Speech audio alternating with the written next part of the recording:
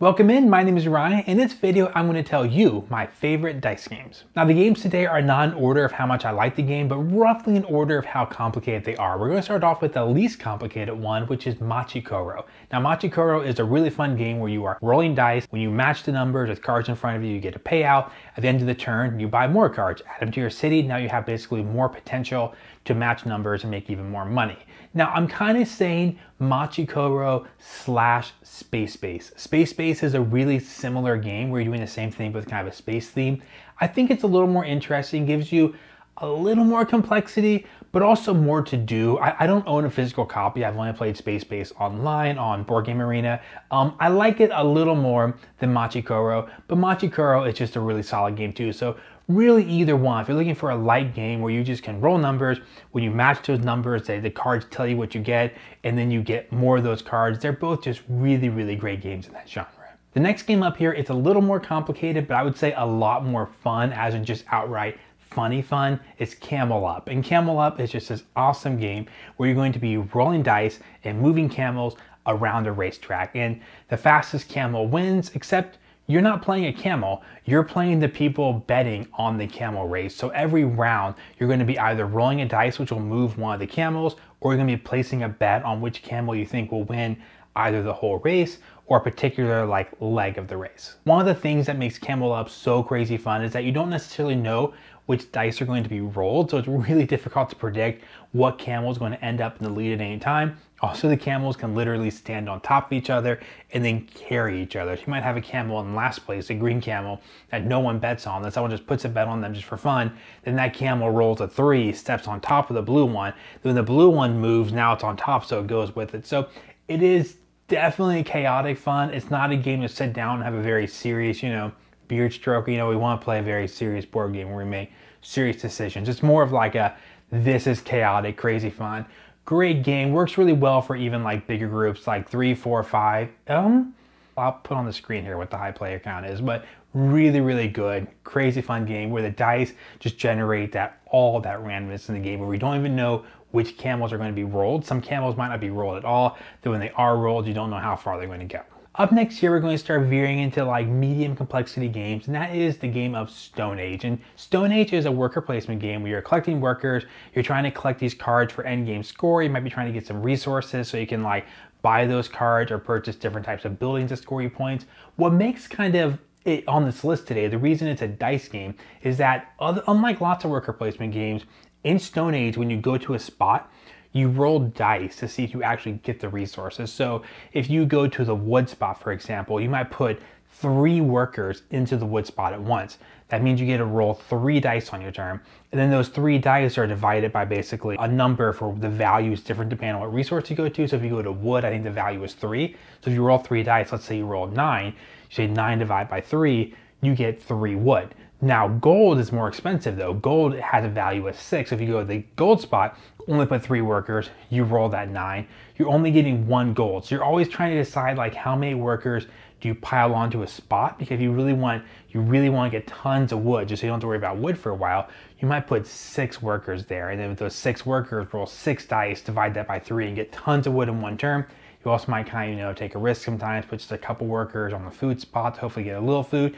But it does some pretty cool, interesting things. You don't necessarily, lots of worker placement games, you want more workers the better. This game is kind of a tough decision because the more workers you have, the more you have to feed, and not being able to feed your workers is obviously bad. So Stone Age, really, really, really unique game. I really include it on the list. I think it's a pretty fun game. I like it quite a bit. And the fact that it uses dice in such a unique way, like a worker placement game with dice, where the dice are determining how many resources you get for going to spots. Now the next game is my favorite game on the list, and that is the Castles of Burgundy. The Castles of Burgundy is a super fun game where you have a big board out there with different tiles that are going to go onto your player board into your duchy. And there's tiles like boat tiles, and there's pastures, and there's castles, the Castles of Burgundy, and there's city tiles. All the different tiles you're taking, putting them onto your board, and then taking them from your board and placing them in your little duchy area.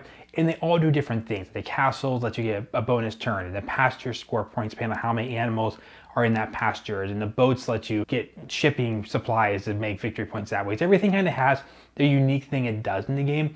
But what the dice do in Castles of Burgundy is when you roll them, they match up the numbers that will allow you to do those things. So the depots out there where you're grabbing the tiles from are numbered. So you roll 2 dice every turn, then you're trying to decide what's the best thing you can do with those 2 dice. Maybe there's 2 things out there in the depot 6 and 2, and you rolled 6 and 2. Those are the 2 tiles you want. So you just take them and put them onto your board. But maybe you don't really want the tiles out there, so you use the 6 to sell a resource you have over here to get a few victory points at the end of the game, and then the 2 to place one of your tiles onto a 2 spot on your board. So you might be using them in different ways. There's kind of multiple things. You can buy the tiles with your numbers, you can place the tiles with your number, you can sell resources, and also you can use dice to get workers, which are basically dice adjustments. So you want to have so many dice adjustments seen around, so if you did roll a bad roll one turn, you can spend some of those and then adjust it up or down number. Before I go on to the next game, I just want to say really quick that if you're enjoying videos like this and you're enjoying the board game content that we're putting out, we recently set up channel membership just to kind of support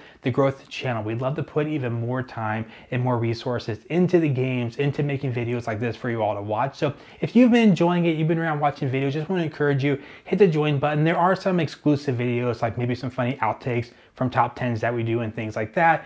Also, there's some like, stickers and badges and stuff you get in the comment section, but really it's just a great way of saying, hey, I love what you guys are doing. Keep making some fun videos, keep talking about board games, and let's get back to the list. Okay, we're about to dive into some pretty complicated games up next here. So the next game is Wayfarers of the South Tigris. And what Wayfarers does is there's worker placement. There's a whole big board with workers you can put onto spots, and then when you go to those spots, you get some kind of reward. You get a card to place in front of you, or you get some resources. What's interesting is the workers in Wayfarers are not your workers. Once you place that worker, someone else can actually take a card and steal that worker to them. But what is yours is your dice, and everyone has dice they roll. And on top of doing worker placement out on the main board, you're actually doing dice placement in your own little area in front of you. And throughout the game, you're going to be acquiring new cards. You're going to get a new city card or a new water card. You set them out in front of you. And as that area grows, you might have like 10 spots to put dice into. And those spots tend to be pretty powerful, but they have to match certain numbers. So it has a cool way when you roll the dice, you might see on your little grid that when you have a 5, you get a boat icon for a 5, so that dice can now go onto all the boat spots. So several things kind of happen. You want to upgrade your little area in front of you to give yourself more spots, but then you also upgrade what the dice can do. So throughout the game, you're going to be overlaying your thing that says what dice can do. So you actually make your dice more powerful. Like you can put a permanent adjustment on the 5 spot so that all your 5 that you roll can also be counted as 6s. So anything you have in front of you that needs a 6, well, now that's covered. And the 6 might be the spot that gives you a telescope, maybe. I don't remember off the top of my head, but you'll see in the picture here. But it's kind of a cool thing where you're always upgrading your dice, so by the end of the game, your dice are really powerful and you have a lot of powerful spots to go to. Just so you know, Wayfarers is definitely approaching the more heavy-sided games. Like I wouldn't call it a medium complexity, but more on the medium to heavy side of things now, because there's a few more things going on with the worker placement and with a journal track in the middle of how you move up on that, and the way you place space tiles for bonus points. So there's a few more things going on, but the main focus of this video is the unique way it uses dice. And that is, again, pretty cool how you have worker placement going on with actual workers, but then also your dice, which are really just more workers. So you have dice placement and worker placement going on kind of at the same time. The final game on the list today is actually a cooperative game that is pretty famous for being difficult to figure out, and that is Robinson Crusoe Adventures on a Cursed Island. Or also, if you want to try that same game a little more complicated and confusing in space, you can play First Martians Adventures on a Red Planet. These are really, really heavy. There's a lot of things going on. Cooperative games, they're cool because they're cooperative, but they give you a lot of things you can do. Not just a cooperative game where there's clearly one right decision, but every turn you really just have a few actions you're trying to spend. You're trying to figure out what your biggest priority is. The way dice come into play is pretty interesting in these games. I mean, they both actually have a few uses of dice that are less important that really wouldn't justify them being on the list. But the primary use of dice in the game is that when you take actions, you have 2 actions you can take a turn. And you can choose to put both those on the same action spot and do what we call guaranteeing an action. You can guarantee it gets done and nothing bad happens to you. You can just take that action. But often the game is really hard to win if that's all you ever do, because you never get 2 things done at once. You only ever get one thing done. You guarantee it, which is good, but you only ever get one thing done. So often what you're forced to do, or what you should do, is you should split up your actions into 2 different things. But when you split up your actions and do 2 different things, there's more risk of bad things happening. So if you only place one of your 2 action spots onto an action and you have to roll these dice, and they're interesting, there's 3 of them. One of them determines whether you passed or you failed.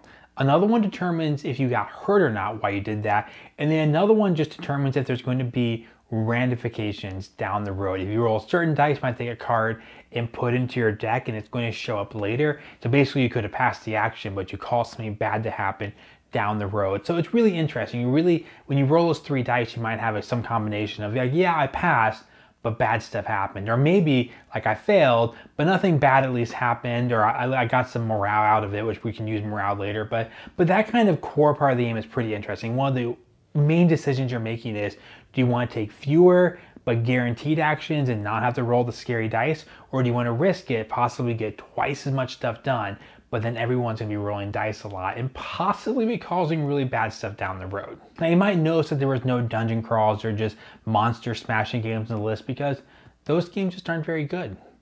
I'm kidding. If you love those games, or if you have another game that you really loved that I did not include in the list, feel free to throw that in the comment section down below. Just kind of flesh out this list even more. Thanks for watching. I'll see you in the next video.